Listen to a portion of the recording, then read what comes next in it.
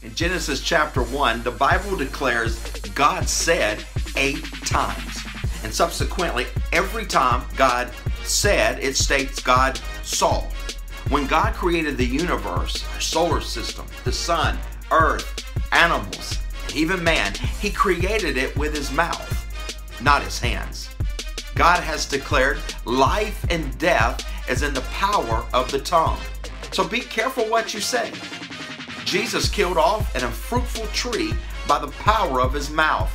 Be careful because by the power of your mouth, you may be killing others, even yourself. So speak life. Speak life to all around you. Speak life to yourself, your relationships, your marriage, your career, and even your finances. Speak life. Eat that fruit, the fruit of life.